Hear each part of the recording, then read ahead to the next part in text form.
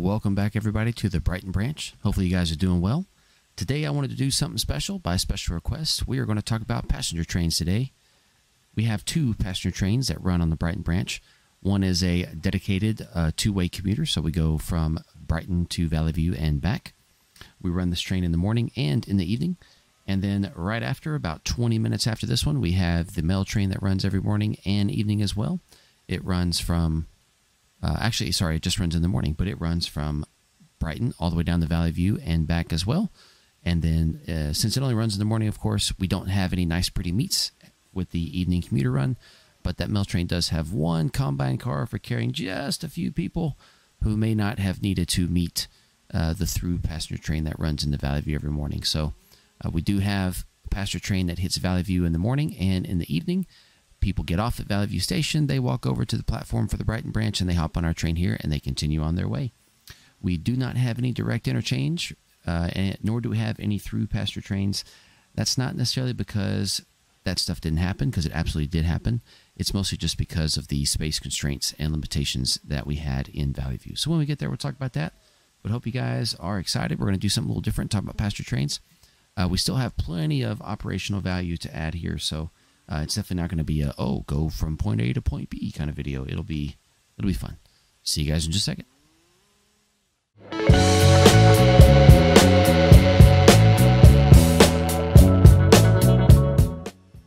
All right, so for our run today, we're going to be running the evening passenger train. So we're going to go ahead and get ready to get him out of Brighton Station. We've been lying through the yard, and then we'll head on, and we will make stops at every station along the way. So lots to see, lots to do.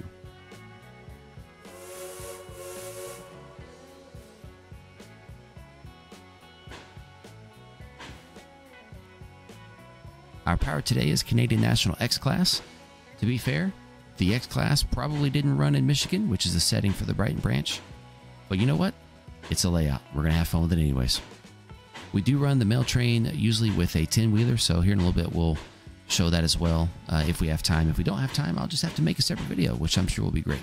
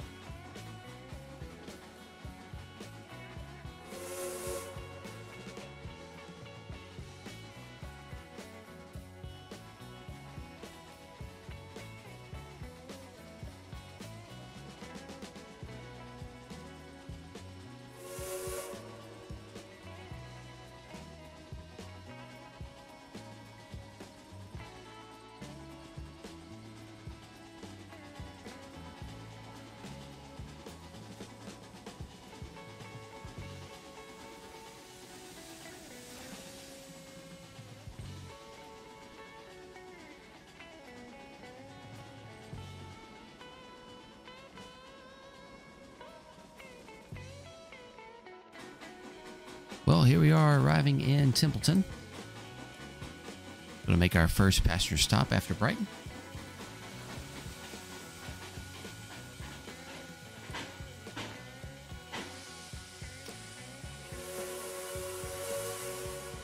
Now that we've made our stop, we'll give the long whistle to let everybody know they can get on and get off. Go ahead and turn the bell off, or we're going to wait. If you want to simulate a fast clock, you would just sit here for a few seconds. We'll sit here for about 30 seconds or so, call it a day, or at least until I shut up. But all the content you see here as far as the rolling stock and the locomotive, these are all from KL Trainz. I would definitely recommend you check out their website, kltrainz.com. I don't get paid to say that. I just love Steve Laro and all of his content. It's fantastic stuff. So I have no shame in telling you guys how great his stuff is. This is an old set, so he does have some stuff that is far more detailed than what you're looking at right now. Especially his newest Pincy releases are incredible. So definitely go check his stuff out if you're into steam era passenger and freight. All right, now it's time to make our departure from Templeton, so we'll give it a good 2 whistles and off we go.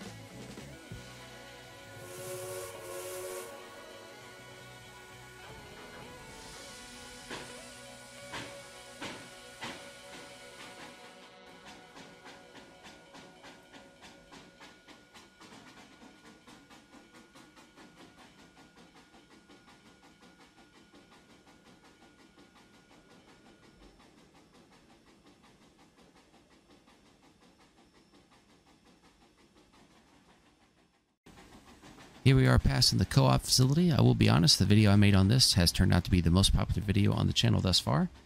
Did not expect that, but I'm definitely excited about it. Thank you all for your support and for watching stuff on the channel. Please stay tuned for more good stuff coming up here in the next few weeks. And I do apologize for not getting this video out yesterday on Thursday. I do personally like the whole Monday, Thursday idea. I think it's a pretty decent balance for what's going on in my life right now with grad school and kids and everything. But, you know, I just had a hard time this week. Couldn't make it, but here we are. So thanks again. And go check out that video on the co-op if you haven't just yet, of course, after you finish watching this one.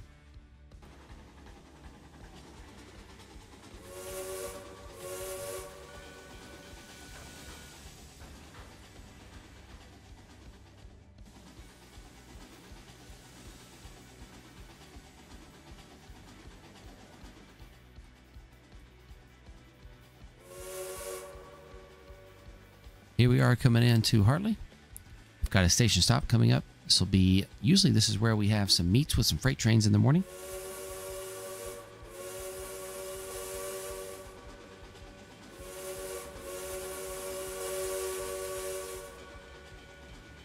Since we are currently running the evening commute, we're not going to have any meets with freight trains here in Hartley because the only other train that runs here that's a freight train runs later on after us, so no meets. Not this time, at least.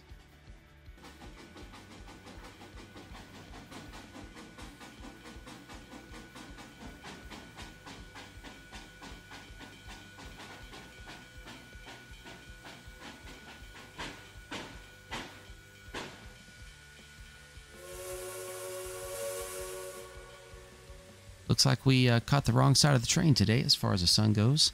It's best to get your shots from the sunny side. Looks like it kind of messed it up a little bit.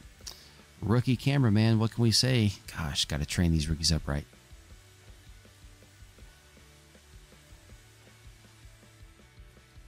Well, lucky for us, our cameraman found a better spot just in time for our departure. You can see to the right here, we have a Canadian National boxcar sitting on the team track.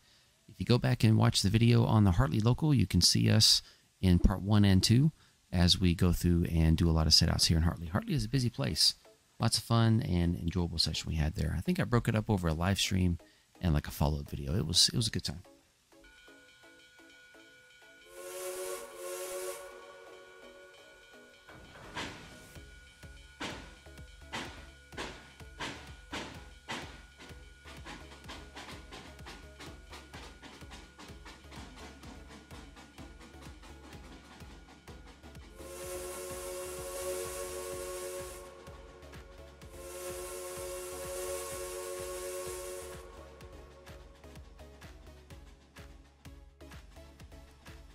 Well, here we are in my favorite area of the Brighton Branch to get nice, pretty train shots. Not just because it has an S-curve, but because it's in the woods.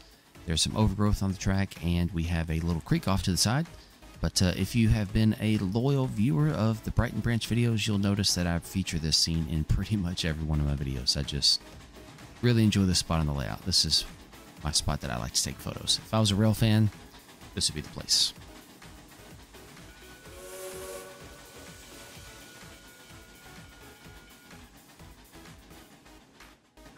Well, this is the last area here before we get to Valley View, which is where we have our station stop. So this is also where the scenery ends. I haven't quite finished it up just yet. Got the buildings in place and everything, at least have the ground cover on, but I don't have any fancier details, so it's not going to be as pretty, so bear with me. It's still going to be just fine. We're going to enjoy it.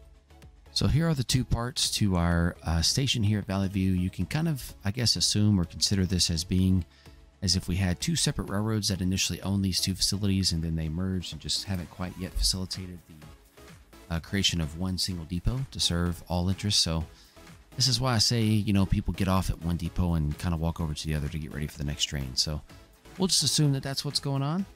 Some creative license. But here we are with our final arrival for the day at Valley View.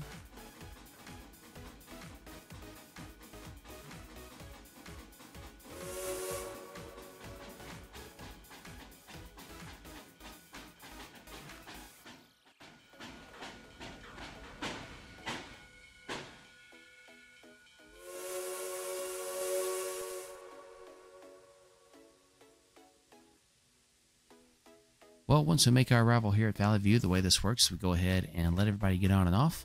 We have, to quote one of my favorite movies about the Civil War, The Great Locomotive Chase from Disney, we've got arrival with 20 minutes for breakfast. Although, of course, this is evening, so we'll call it 20 minutes for dinner. But too bad we don't have Conductor Fuller here to give us a nice little tour of the depot. There's not a whole lot going on in there, but everybody gets off. We go ahead and push back to the runaround track, get our locomotive turned around on the turntable and put back on the other side. And then after that 20-minute stop, we are ready to go ahead and take the last group of people back to Brighton, where our train terminates for the evening. Well, it's finally time, so we're ready to make our departure here from Valley View. We're going to go ahead and give it our 2 whistles and make our way out.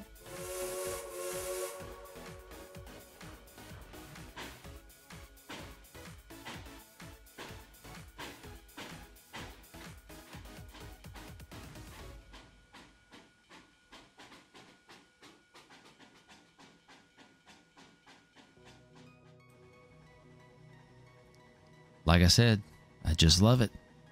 Here we are again. While we're enjoying this nice picturesque scene, I will say that JMRI, since you guys know that I use JMRI to route freight cars on this layout, JMRI does actually also allow you to create passenger trains and passenger cars. You can do passenger, combine, mail, baggage, RPO, all kinds of options. And of course, you can always add your own car types as well. But with that in mind, you can actually completely program all of your passenger operations into JMR as well if you would like to. I personally have not done it, but it is entirely possible and reasonably easy to do. I didn't show this scene last time, but this is the coal mine. We do have a video coming out here in a few weeks where I will show the local that goes from Brighton all the way down here to the coal mine.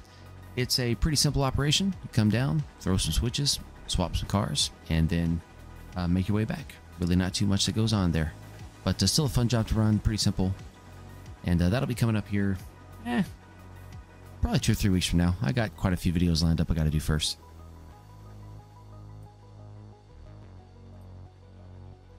Here we are coming back into Hartley. On the return trip to Brighton, we do also make station stops at every station along the way.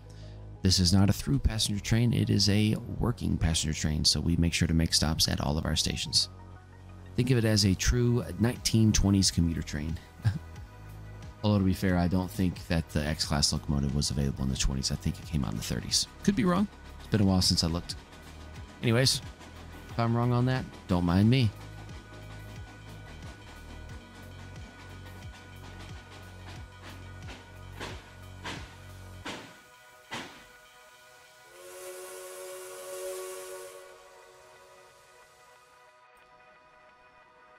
Well, here we are checking out the 2 interchange tracks with the UP.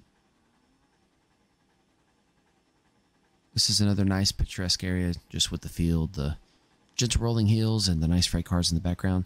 To the left over here, I have not featured yet, but that is a area that is run by the UP. It has a local that goes there. Lots of switching done over there. I will also eventually have a video coming out about that as well.